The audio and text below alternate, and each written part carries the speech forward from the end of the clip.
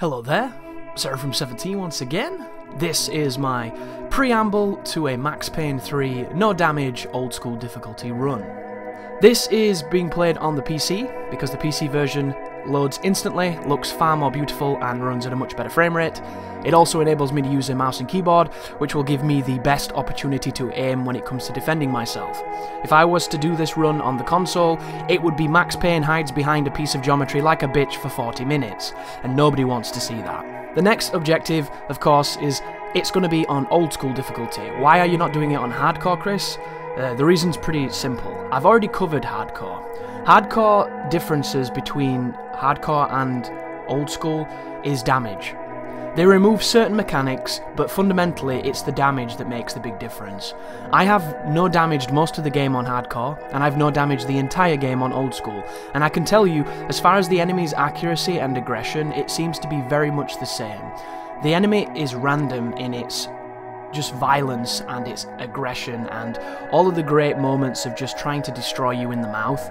So there are times when you play on hardcore and it feels like it's way harder than old school. There are times when you play on old school and it feels like it's way harder than hardcore. Fundamentally, the only differences that I can see are the removal of mechanics and the damage. So I'm doing old school because a lot of people ask for it and I haven't done it yet, so we'll see how it goes.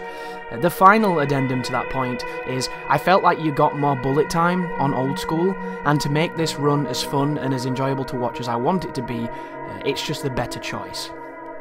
Which leads me to the guiding principles of the run. So, there are a couple of facets that I wanted to adhere to while I was doing this. The first of which was, I did not want to fight from cover if I could avoid it. It will happen, there are moments where I bitch out and it's inevitable, but fundamentally, I'm going to try to be as aggressive as I can.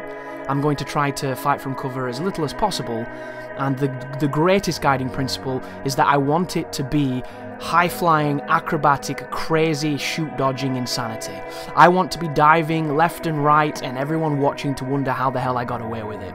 That's kind of the point. And then fundamentally, I want to have fun with it, and I want you guys to have fun with it. I want you to watch something that maybe you haven't seen before, or maybe you didn't think was possible.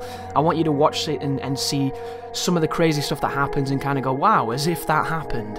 I want it to be that kind of experience, and hopefully I succeeded. You guys will be the judge of that. There isn't really anything else to talk about here in the preamble, other than, of course, these videos are quite short because I'm removing all the downtime, there's no cutscenes, it's just fight to fight to fight to fight to fight.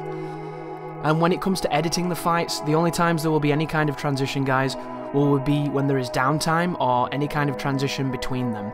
Once a gunfight begins to a gunfight ending, there will generally be no edits. That's the way that it's been made to make it the most enjoyable to watch. So, hopefully you're hype after this for the run to come. I know that this video is going to be going out late because I had to re-record the bloody thing, but thank you all for watching, thank you all for supporting, and please enjoy as Max continues his path through the night. You take care now.